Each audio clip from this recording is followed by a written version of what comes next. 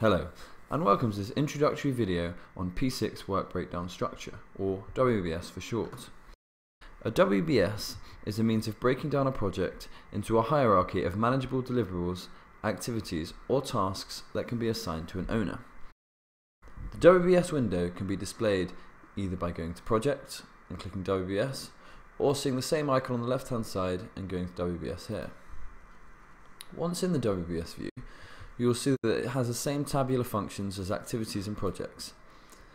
Creating WBS nodes also follows the same functionality as the activities and projects keys. You can either right click and press add, or you can go over to the add icon on the right hand side. Once creating a WBS, you'll see that the coding follows the code of the project and simply puts a .1 on the end. Now once this WBS node is created, you can either add another WBS node by pressing add or add over here, but a quick tip is to press the insert key on your keyboard, which will insert a WBS node just below the level highlighted.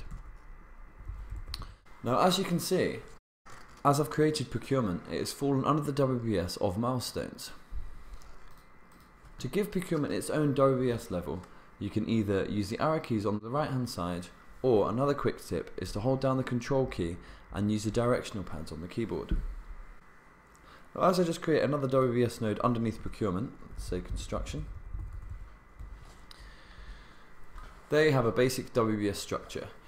It's important to note that you can move WBS levels up and down. You can also do this on the keypad as mentioned before. To add WBS nodes underneath, for example, procurement, it follows the same structure as before. You can simply press the insert key, and let's say, for example, civils. And now underneath procurement, there is a civils WBS node, which follows the same coding structure as procurement itself. An important time-saving feature within the WBS view is the copy and paste feature. So, for example, if I copy civils and want to paste another one in construction, you can paste down. This dialog box will copy and paste WBS milestones and activities, if there are any in there, to the level below. It's important to know that this won't always be the structure of WBS.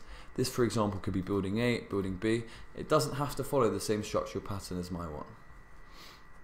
If we go into activity view, you will see that the WBS I've created is outlined with these nodes and further WBS levels underneath. What's key to note is this was achieved by using the group and sort function to WBS level 1. The color codes you can change as you wish. Now, although this is a basic WBS, I hope you found the basic functionalities we were hoping to achieve. If you would like a tutorial with further detail on, please comment below. Thank you.